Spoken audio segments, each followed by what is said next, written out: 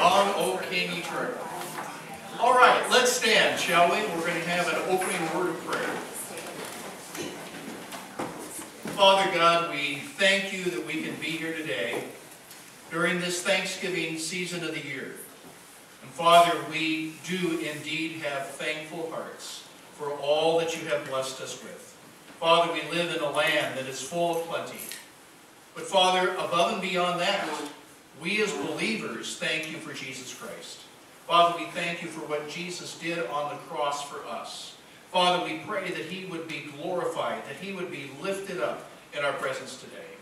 And then, Father, this is a very special day for our church. It's the day that we ship out our Operation Christmas Child boxes. Father, we thank you. We pray that at the end of our service when we do this, it will be a joyous event as we minister to children around the world and share the gospel with them. So we pray that this will be a great time this morning. May you be glorified in all that we do. For it's in Jesus' name we ask these things. Amen. Good morning, everyone. Call to worship this morning is taken from 558 in the hymnal on the screen also for us. And then our song service will be numbers 559 through 561, and the verses with the arrows only. Let's begin. God saw all that he had made, and it was very good. You care for the land and water it. You enrich it abundantly.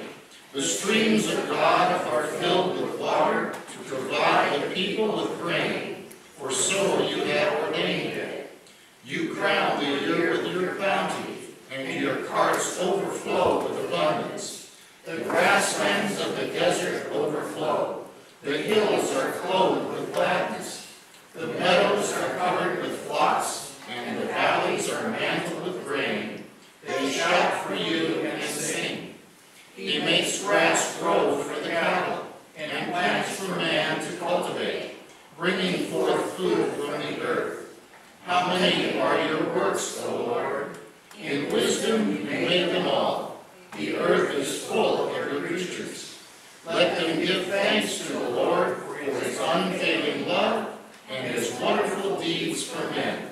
For he satisfies the thirsty and fills the hungry with good things. But I, with a song of thanksgiving, will sacrifice to you. What I have vowed, I will make good. Salvation comes from the Lord. Amen.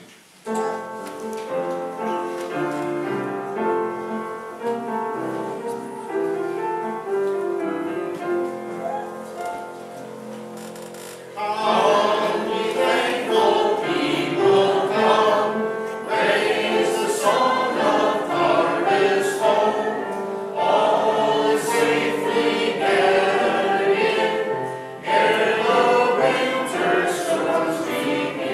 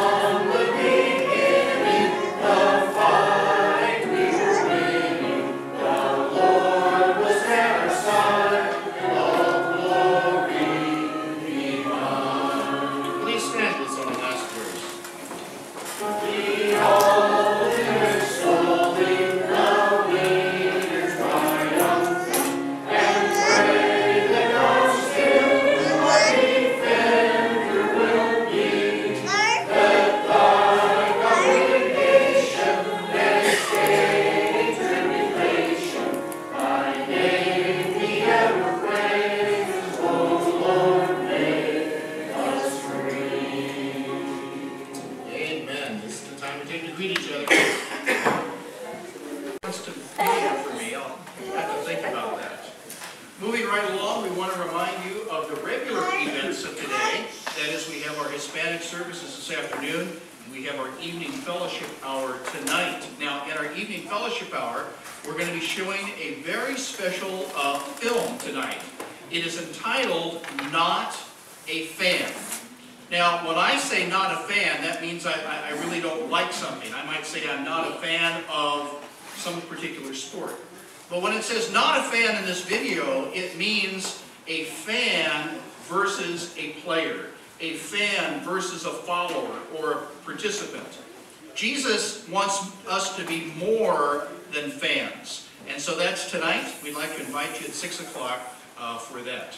Then, a very special announcement.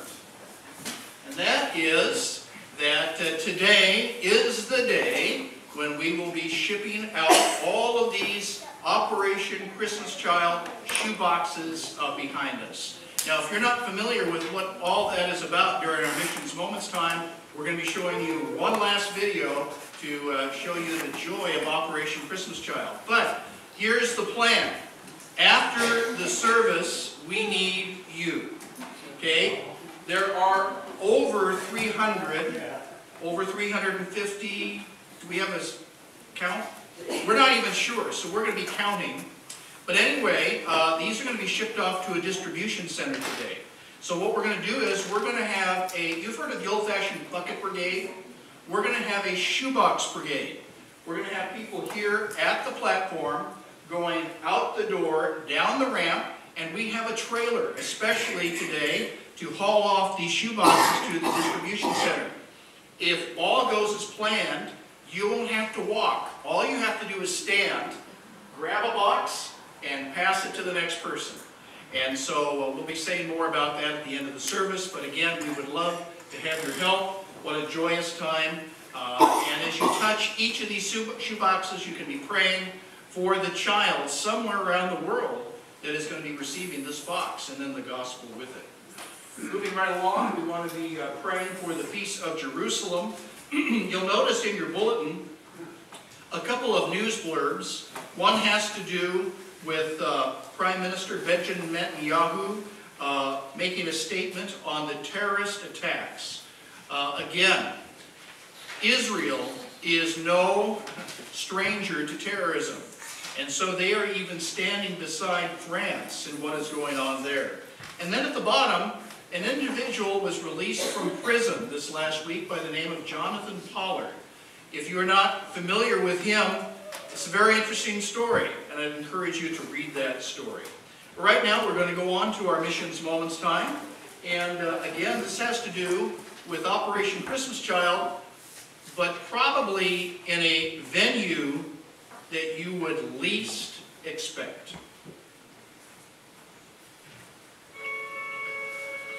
The first Tuesday I was here, I got involved with Shoebox, and I just fell in love with it. It's just amazing how you can make a child feel loved, and that's all I could give to that box is just love. I can't even explain what it does when you're making that box, but you could be in the worst mood, and then you can come in there and you can just start making this box for this little child and just picturing, you know what they want in it or something like that, and it just overwhelms your heart with joy. When I make those boxes, I feel like a kid. It just makes me go back to something I never had. It's been hard. It's been a hard road. I'm 26 and I feel like I'm 40. With the drug use I put my body through. I was really heavy into my addiction of meth and heroin, and it took me to a place that I was close to selling my soul to the devil. I quit school in 6th grade. I joined a gang at 13, hoping to find that love. I pretty much just did whatever I wanted. And that led me to try my first addiction was meth. At 18, I fought my whole life. And when I came here, God said I didn't have to fight no more. But He'd fight the fight for me. The Changing Life Center is a facility for women and children and women who are single, maybe single by choice, maybe single because they got their children taken away or are in the process of having their rights severed with their children, women that are coming out of prison and out of jail, and early addiction recovery. We're meeting the need. If not, these folks would either be homeless or they would be couch surfing from home to home to home until they then became homeless.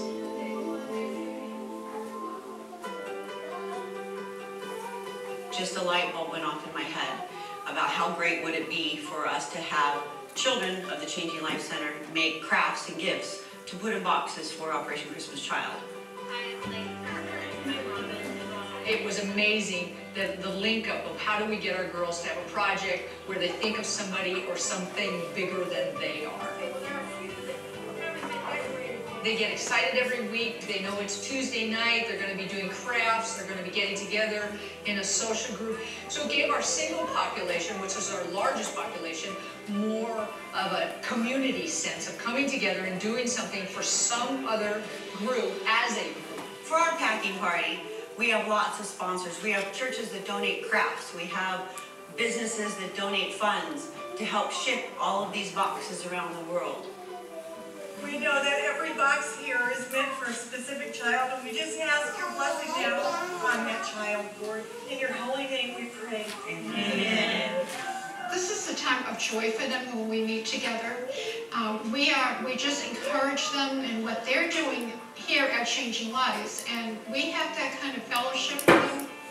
We talk about the other side of the shoebox. It's so meaningful for them to give of themselves for the children. The first time I packed the shoebox, I was trying to place myself as that kid. How would my reaction be when I would open the shoebox? That gives me the chance to be a kid right there, just making a shoebox. I just think that it's just so amazing how God uses a tiny shoebox to change a little child's life. These women that are part of the center have been through so much. So to watch them come in here and give of themselves and how much heart and soul they put into this project. And it's amazing to watch. I can't wait to see where the rest of this journey takes us. Just learning about how much God loves me really has changed the way that I see myself. My future is happiness, love, and just moving forward, not stepping back no more. There's no more back button, it's just a forward button. There's no reason that we won't do this next year. Our girls set a goal of 200 boxes and they did 400. And they probably could have done twice that much. And next year we will.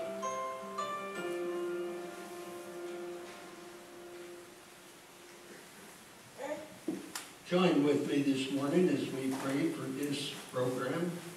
Our Heavenly Father, we're thankful that we have the opportunity to give to the program. We're so thankful that we have people over there that will receive these and pass it on to the children. We know that there are many children throughout the world that do not have the pleasures that we have here. And we're thankful that we can take part in this program.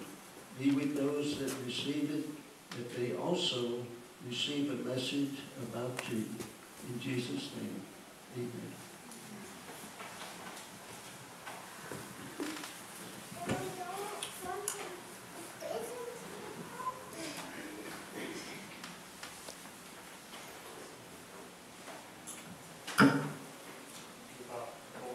Okay, we're going to go ahead and pick up the offering at this time.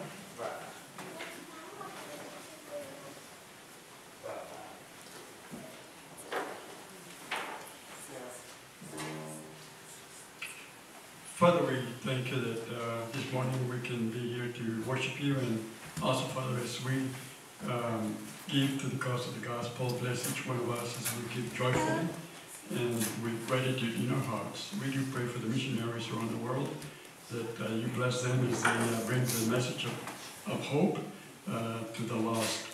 For we ask it in Jesus' name, amen.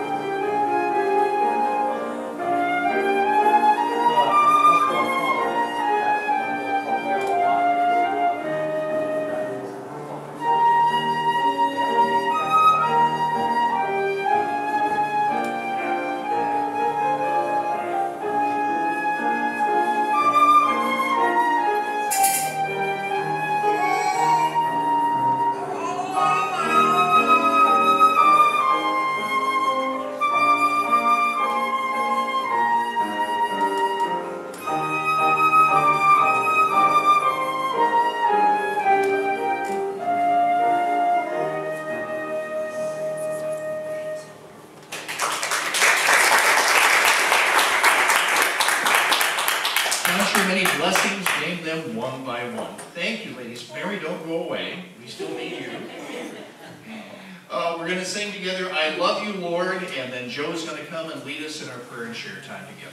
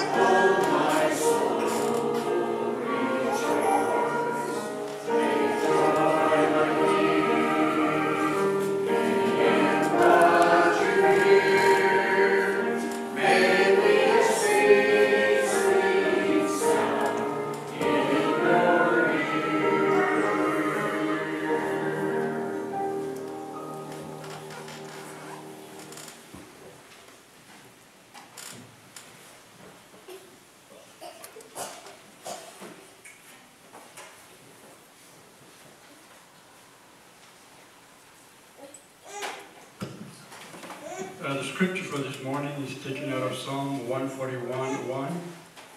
It says, I call to you, Lord, come quickly to me. Hear me when I call to you. Well, Thursday, we're going to be celebrating Thanksgiving.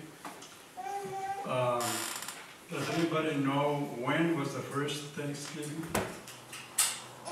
Well, it was in 1621. Back then, there were some summers that were kind of dry. There was a drought. They had no rain for quite a while, and the settlers were starting to plant corn, but with no results because there was no rainfall. And so they decided to pray about it. And finally, after no answer, they decided to dedicate a whole day to prayer and fasting.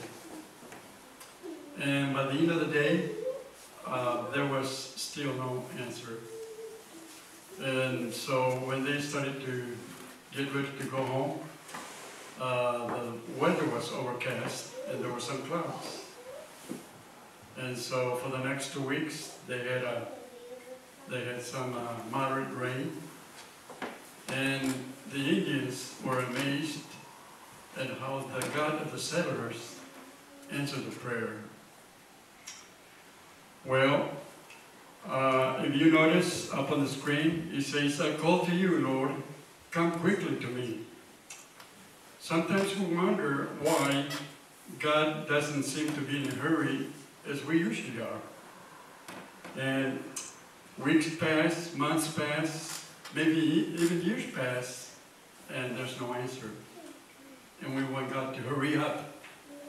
So the truth is that God doesn't always work the way we want Him to work. And sometimes we get desperate. But just because He doesn't answer our prayers, that doesn't mean that He is not working in our lives. But trusting God in the way He works is the best thing we can do, even when it doesn't make any sense. So this morning, if you would like to share a prayer need, we would like to pray for that. Yeah, I'd like to continue prayer for my son Vernon and my daughter Ellen. And also I got a letter from my best friend up in Idaho. She's having some trouble with her back. Her name is Nancy. And so I told her I would make sure we pray for her. And I think we should ask the Lord for some better weather this fall.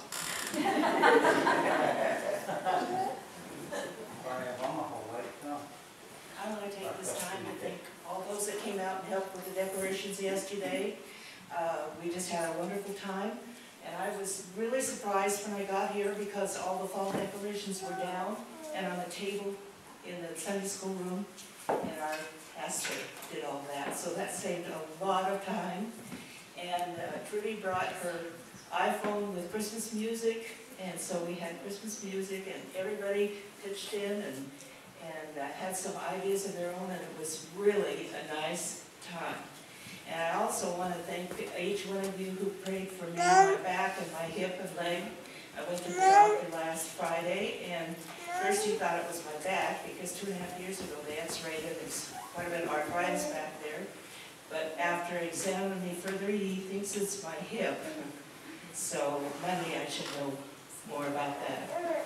But thanks again. I just appreciate all of you, and love each one of you as a wonderful family here.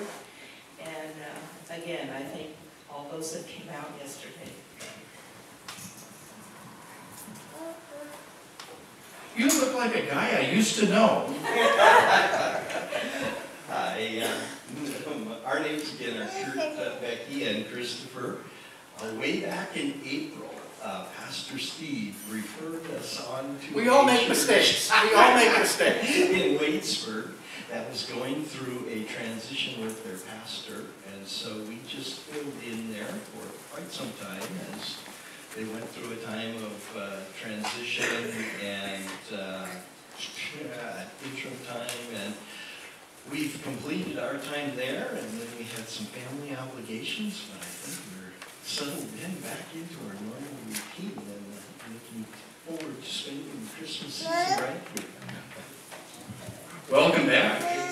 Let's go ahead and pray. Father, we thank you for your love, your grace, and your mercy. And Father, we do continue to pray for Vern and Alan, and be with them at this time and meet their needs according to your will. And also, Father, we do pray for Nancy, for her problem with the back, and we just pray that she'll get some relief and healing. And also, Father, we do continue to pray for Betty, for her hip, that she will be able to get also some relief from that hip pain. And Father, we also pray for any unspoken requests this morning. And also, Father, touch our hearts as we listen to your word. For we ask it in Jesus' name, amen. If you have your Bibles, please open to John chapter 19. We've been in the Gospel of John so long that we were in John when you were here last. We're still in John. And it is still Passion Week. In fact, it is now gone from Thursday night to Friday morning. And last week, when we met, we'd seen that Jesus was arrested after he'd been betrayed in the Garden of Gethsemane. He was taken to a mock Jewish trial and then passed on to a Roman trial. And last week, we took a look at Pilate Part 1. And as we ended last week, and Pilate is trying to figure this whole thing out, Jesus said that his kingdom was not of this world, but that his followers followed him and worshipped him in truth. And Pilate asked that proverbial question, what is truth? We said that the only truth that Pilate knew, the only truth that Pilate respected, was that of power. Power and prestige. And now Jesus, the Son of God, the King of Kings, the Lord of Lords, is standing before this puny little earthly ruler, and yet he submits himself to him, because in the Garden of Gethsemane, as he prayed, he said to the Father, not my will, but thine be done. Well, today we're going to pick up on the second part of the trial before Pilate. Our key verse this morning will be in John chapter 19, verse 15, where it says this, but they shouted, take him away, take him away, crucify him. Shall I crucify your king? Pilate asked. We have no king but Caesar, the chief priests answered. Now, the point that we want to make as we get into this story this morning is this. The same crowd who cried, Hosanna, on Sunday, cried, crucify him on Friday. And so, when I read a story like this, you know, we just can't let this pass by. It's more than just a good story. It is the truth, and it applies to our lives today. And so I need to ask myself, what if, or so what? And so the question that I need to ask myself is this. Who is my king? Jesus or Caesar? Now you might say, well, wait a minute, there's no Caesar today. The Roman Empire, fell apart hundreds and thousands of years ago. But Caesar represented the world, the power of the world. Are we following Jesus or are we following the world? That's what we need to decide. And so two things this morning as we go through this story together. First of all, Jesus flogged by Pilate. And secondly, Jesus presented by Pilate. Now remember, this is in Jerusalem. You have the Temple Mount, and right next to the Temple Mount was the Praetorium. It was an edifice designed by the Romans to look over the Jews, to keep them in line. And of course, Pilate was in Jerusalem for only one reason. It was the Passover. They were worried about riots. They were worried about a revolution. And Pilate was there to keep the peace at any price. And so first of all, Jesus flogged by Pilate. We saw last week that Pilate was not impressed at all by the Jewish leaders. He didn't want to try Jesus. He said, you do it yourself. And so now, after wrangling with them, he comes up with an idea. And the idea is this: if I can flog Jesus, if I can punish him most severely, maybe they will just drop this idea of crucifixion altogether. And so in chapter 19, verse 1, it says this: Then Pilate took Jesus and had him flogged. Now, in our society, we have no idea what that means. And so we've got to go back and talk about it just a little bit. The brutal act of scourging or flogging had three purposes. First, it was used to beat the prisoner as a form of punishment. Second, it was used to extract a confession from the prisoner. And finally, in cases of crucifixion, it was used to weaken the victim so he would die more quickly on the cross. Scourging was a legal preliminary to every Roman execution, and only women and Roman senators or soldiers, except in the cases of desertion, were exempt. It was absolutely brutal. Any prisoner who was being flogged would gladly confess and beg for this to end. Why? Because as the Roman soldiers repeatedly struck the victim's back with full force, the iron balls would cause deep contusions, and the leather thongs and sheep bones would cut into the skin and subcutaneous tissues. Then, as the flogging continued, the lacerations would tear into the underlying skeletal muscles and produce quivering ribbons of bleeding flesh. You know, there was the old 39 lashes. The reason why was they believed that if a prisoner was flogged 40 times, he would die as a result of the flogging. Pain and blood loss generally set the stage for circulatory shock. The extent of blood loss may well have determined how long the victim would survive on the cross.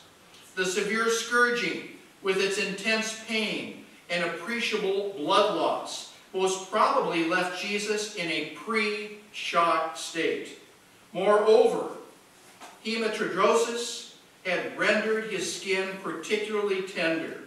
The physical and mental abuse meted out by the Jews and the Romans, as well as the lack of food, water, and sleep, also contributed to his generally weakened state. So according to Edwards, therefore, even before the actual crucifixion, Jesus' physical condition was at least serious and possibly critical. This was Pilate's solution. Take him out and flog him. Beat him almost to the point of death. Bring him back so that he is almost unrecognizable. And then present him again to the Jewish people. Verse 2 says, the soldiers twisted together a crown of thorns and put it on his head. They clothed him in a purple robe and went up to him again and again, saying, Hail, King of the Jews! And they slapped him in the face. Today, if you go to Jerusalem, you can actually visit the place where all of this took place.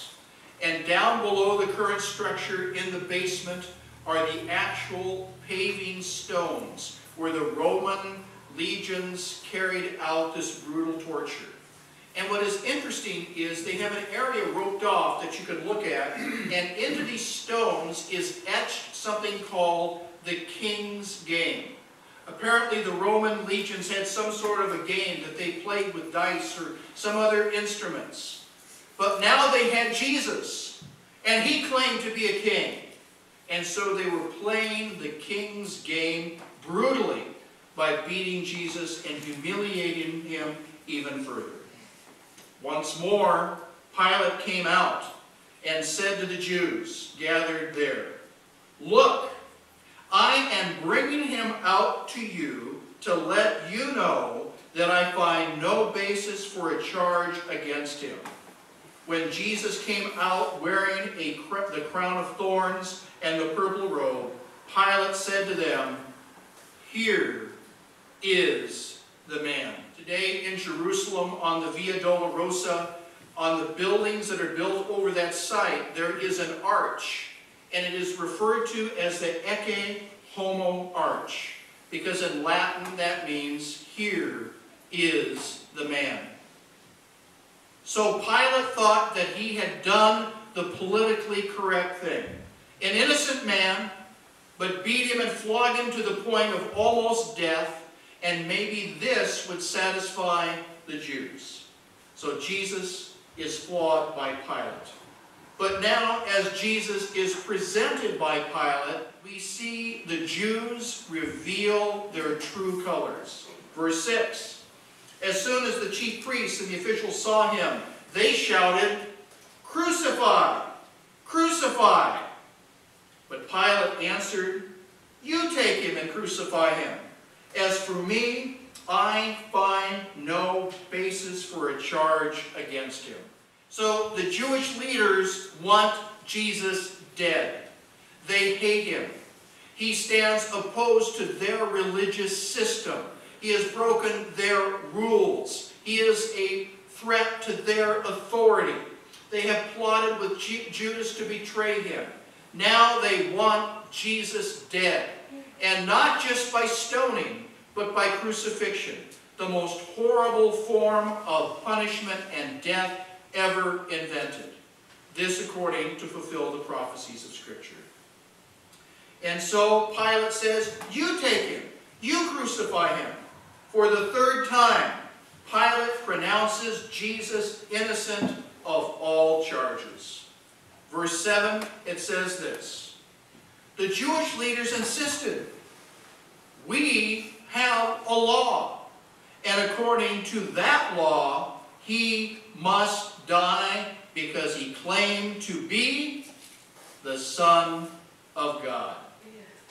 The pretense is over. No longer are they trying to accuse Jesus on being King of the Jews. Their real objection is that he claims to be God. Two things here. They won't want him dead based on Roman law. Their accusations about him being the King of the Jews just was trying to get the Roman government to say, well, you know, we can't have a Jewish king. We can only have a Roman king, Caesar. That didn't work. And so they now reveal their true colors.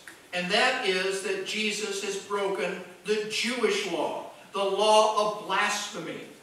Now, remember earlier in our study of the Gospel of John, I mentioned to you that sometimes you'll be talking to somebody and they'll say, well, you know, you Christians have it all wrong. Jesus was a good man. Jesus was a good teacher.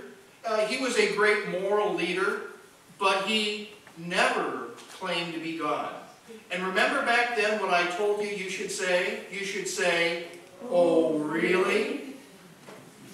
Well, here is one of those scriptures that you can point them to. If Jesus never claimed to be God, why did the Jewish leaders want him dead? Because he had broken the law by claiming to be God. Verse 8. When Pilate heard this, he was even more afraid, and he went back inside the palace. "Where do you come from?" he asked Jesus. But Jesus gave him no answer. "Do you refuse to speak to me?" Pilate said.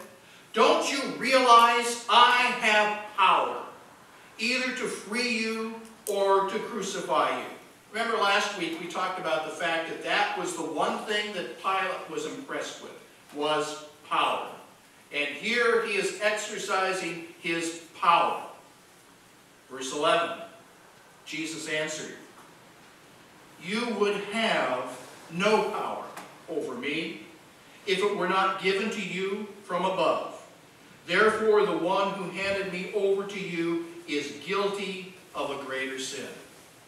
Pilate still didn't understand the true nature of power. He believed that he had real power, but Jesus makes it plain. You could have no power at all against me unless it had been given to you from above. Again, remember, there's that old hymn that we often sing regarding the crucifixion. He could have called 10,000 angels to set him free. At any point, Jesus could say, "I'm tired of this. It's over." Lightning bolts could have come from heaven and struck Pilate dead on the spot. But remember, in the garden, Jesus prayed, "Not my will, but thine be done." He was going to the cross, and he knew it, and so he stood there as the Son of God, the King of Kings, and the Lord of Lords, and let Pilate have power over him. From then on, Pilate tried to set Jesus free, but the Jewish leaders kept shouting, "If you let this man go, you are no friend of Caesar. Anyone who claims to be a king opposes Caesar." The Jews wanted him dead, and now they were putting political pressure on Pilate. If word got back to Rome that Pilate was allowing a Jew to be king over Judea in Pilate's place, Pilate would have lost his job and maybe his head. And so in verse 13 it says, when Pilate heard this, he brought Jesus out and sat him down on the judge's seat at a place known as the Stone Pavement, which in Aramaic is Gabbatha. It was the day of preparation of the Passover. It was about noon. By this time, Jesus should already be exhausted. They had the day before. They spent the evening celebrating the Passover meal. He went to the garden. He's arrested during the middle of the night. He's beaten by the Jews. He's now flogged by the Romans, and it's already noon. He's had no water, he's had no food, and he's under extreme emotional pressure. "Here is your king," Pilate said to the Jews. Jesus beaten, bleeding, emaciated, with a mock crown of thorns, a mock purple robe. Verse 15, but they shouted, "Take him away! Take him away! Crucify him!" "Shall I crucify your king?" Pilate asked. "We have no king but Caesar," the chief priests answered. Jesus stood before them as their Messiah, the Messiah who had been promised for hundreds of years, the Messiah who came as their suffering servant, who in the future would come as the King of Kings and Lord of Lords, and they reject him completely. Instead of accepting God's Son, they say, "We will follow Caesar." Caesar represented the world of that day. There was no one more powerful in the world system than Caesar. Finally, Pilate handed him over to them to be crucified. Now, if you want to find out what happens next, you need to be here in January. Why January? Because next week begins Advent. And as we go through our Advent celebration together, each of the candles represents something of the nativity story. And we're going to be talking about each one of those events. But in January, we will pick up the story. I want to read to you a quote by a man by the name of Erdman that is more than a quote, it's an indictment. He says, "You may do today exactly what Pilate did. He is simply an example of a man who lacks decision of character, who does not possess the courage of his convictions, who tries to compromise with wrong, who disobeys conscience through fear of personal loss." What a stinging indictment. So we've talked about Jesus flogged by Pilate and Jesus presented by Pilate. I want to leave that picture on the screen. We have another picture to show you in a few minutes. But I want to tell you a story. The story begins with Mark and Debbie Sutherland. They were gracious enough to loan us a video that we showed a couple Sunday nights ago and Sunday evening. The film is entitled "God Isn't Dead." Now, I don't know if you've seen this or not. I don't want to spoil it for you, but I only want to tell you part of the story. In this story, there is a young college freshman. His name is Josh Wheaton. And he, on the first day of class, goes to a philosophy class. And in order for him to go on, he has to not only pass all of his courses, but he needs to do well in them. He has a goal for himself. He wants to become a lawyer. And so he walks into this big classroom that's like an amphitheater, and the professor, whose name is Professor Radisson, begins the first day of class by passing out a piece of paper. And he says, I want to get something out of the way in the very beginning. I want to put to end the notion that there is any such thing as God. And so in order to start this class right, I want you to take this piece of paper and I want you to write on this piece of paper, "God is dead." And then I want you to sign your name. In a couple of minutes, I'm going to come and I'm going to collect all the papers. And once all of you have signed this, "God is dead," then we can move on with this class and we can talk about the philosophical things that are really important. Well, this young freshman, Josh, is a Christian. And he sits there and he looks around, and every student in that theater writes on their piece of paper, "God is dead," signs their name, passes it in, but he's sitting there with a blank piece of paper. Finally, when the professor comes to collect it, he crumples it up and hands it to him. And the professor said, "You didn't sign, God is dead." And the young freshman says, "I can't, because I believe God is alive." And the professor said, "You don't understand. If you do not sign that piece of paper, you will fail this course. If you believe that God is alive, your only alternative is to stand up in front of this class and prove to me that God is alive." Well, Josh, the freshman, said, "Well, that's really not fair because you're not the only one in this room. What if I prove to all of these students that God is alive?" The professor said, "Fine, here's your challenge. For the next 3 sessions, you will have 20 minutes each time to prove that God is alive. At the end of that time, we'll take a vote. And if that vote fails, you fail this class." Well, the young freshman left very disheartened. But he was a believer and he knew he needed to do something. Well, his girlfriend found out about this. And his girlfriend wanted him to be a success. She wanted him to ace all of his courses and become a lawyer. And she said, if you have anything to do with this, we're done. He said, I have to do this. I have to do this. His parents contacted him and said, don't be foolish. Sign the piece of paper. Pass the class. And so in the midst of all of this turmoil, where his professor says, sign the paper, his girlfriend said, sign the paper, his parents said, sign the paper, his friends say, sign the paper, he goes and talks to a pastor. Now, Mark, what did the pastor say?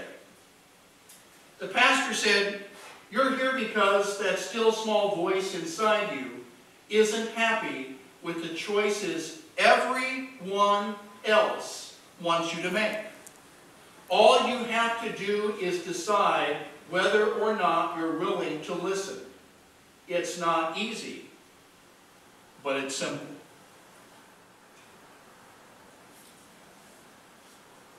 He listened to the still small voice. Now, if you want to know what happens, you have to watch the movie. I'm not going to spoil it for you. Everybody else wanted him to sign the paper and say, God is dead. Everyone else wanted him to deny his faith. You know, on Sunday morning of Passion Week, the crowds were all enthusiastic. They were putting palm branches on the road. They were laying their cloaks. They were happy to see Jesus. They were crying, Hosanna! But now everything had changed. What if you were in the crowd at noon on Friday? What if your leaders were shouting, crucify him, take him away? What would you say? Would you still be willing to stand up in that crowd and cry, Hosanna? Or would you join the crowd? The crowd said, crucify him. The crowd chose Caesar. The crowd chose the power of this world instead of Jesus. Remember what our key verse is this morning? John chapter 19, verse 15. But they shouted, take him away, take him away. Crucify him. Shall I crucify your king? Pilate asked. Again, remember, they said, we have no king but Caesar. The chief priest answered.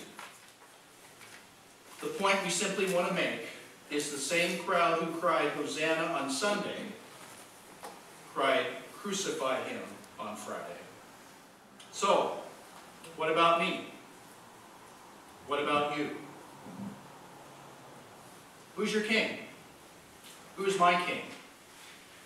We live in a day and age where even though that story about God isn't dead is a fictitious story, more and more students in school are having to make a choice.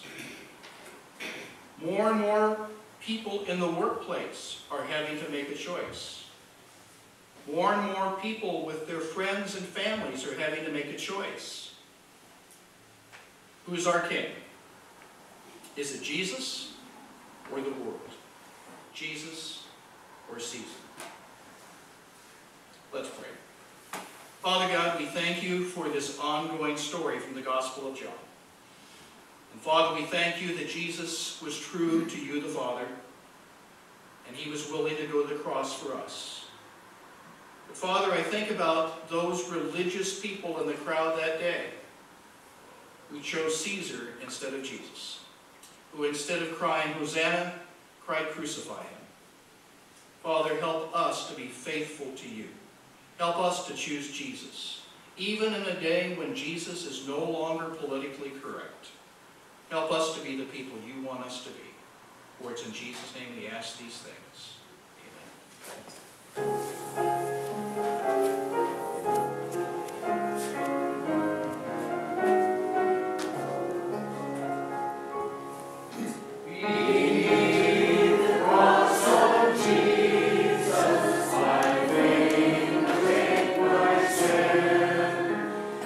Shadow